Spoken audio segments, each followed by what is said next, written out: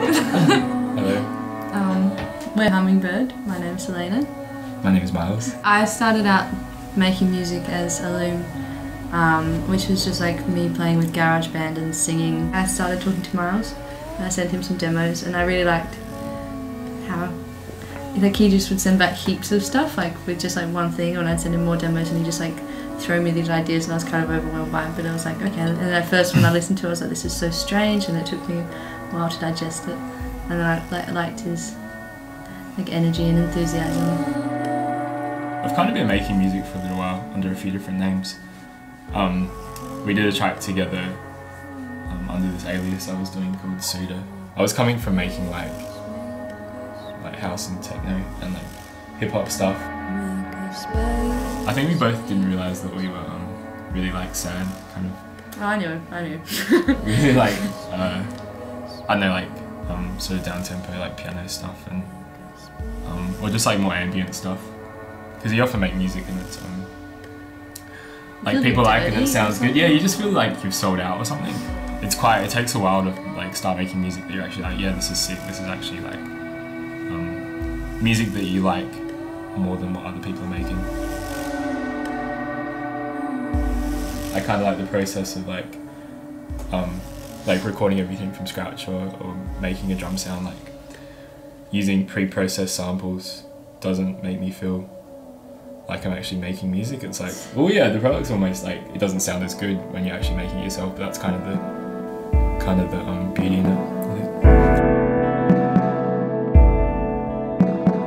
Like Miles will sit down and like play some notes and I'll start singing something, but it's actually what we struggle with, I would say, is like not the coming up with ideas, it's like the structuring and finishing, and like especially when you're playing live a lot, like we've had to I guess it shows you like the merit of the actual song. Like if you're playing it live and you've got this idea, yeah, and then you actually continue to like it, like the stuff we were playing at the start, we were making in a far more kind of structured ways, and we'd sit down and practice these songs, and we don't play any of those songs anymore, and we're not going to record them. They've just been like lost, and that's what we're playing for like, the first 6 months of our performances. And so I think like performing live and simplifying everything and just trusting our instincts more. And we've kind of been writing music based on how we're going to perform it live. I kind of think of it as like a linear kind of left to right kind of thing, like so there'd be a drum hit there and then like heaps of space, and then drum hit there and then heaps of space. And it's like a cityscape. Yeah, or like a train kind of thing. I make music like a train. Yeah, well actually whenever I make music I watch a video of a train. You do actually? Yeah, there's going like into the tunnel reverse. Yeah. Sorry.